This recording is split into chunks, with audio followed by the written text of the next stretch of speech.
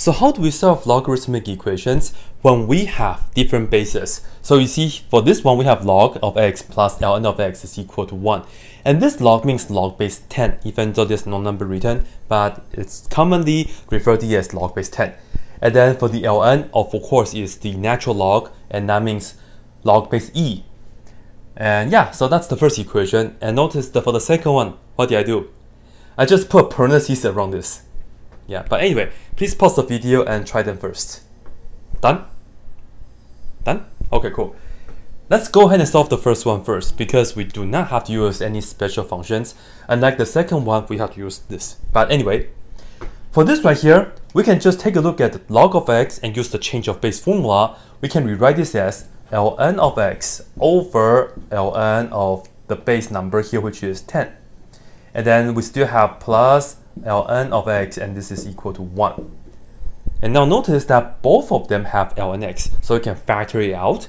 So we have the ln of x right here times, this right here is just 1 over ln 10, and then plus, that's out already, so just plus 1 like so, and this is equal to 1.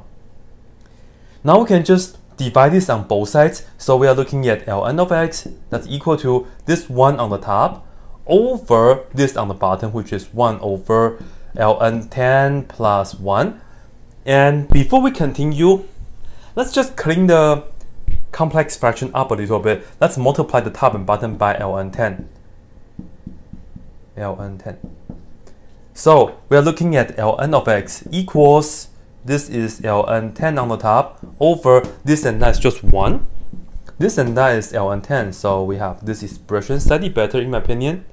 And then we do e to that power and e to this power, they cancel. So finally, ladies and gentlemen, x is equal to e to this power, which is ln 10 over 1 plus ln 10.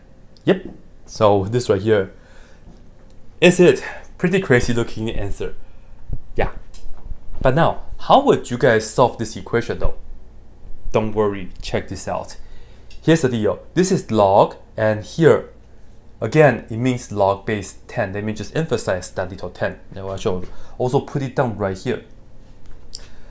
So, the situation that we're having here is that we have log base 10 of this is equal to a number. So let's get rid of this log base 10 first.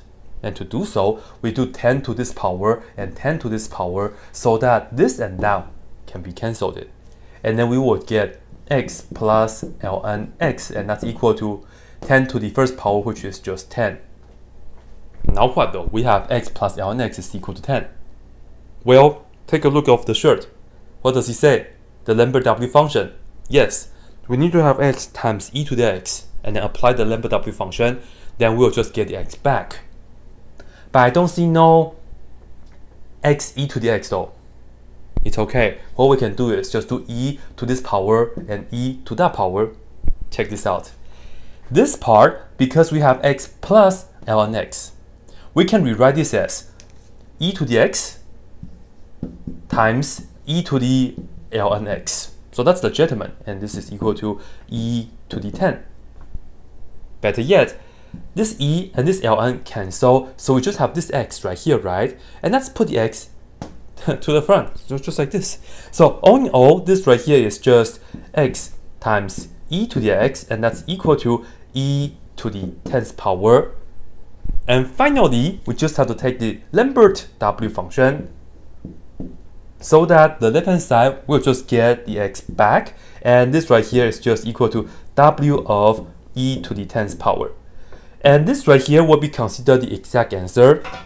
If you want to use a computer to work this out, you can use Wolfgang alpha, and the way that you can enter this is you can just enter this as product log.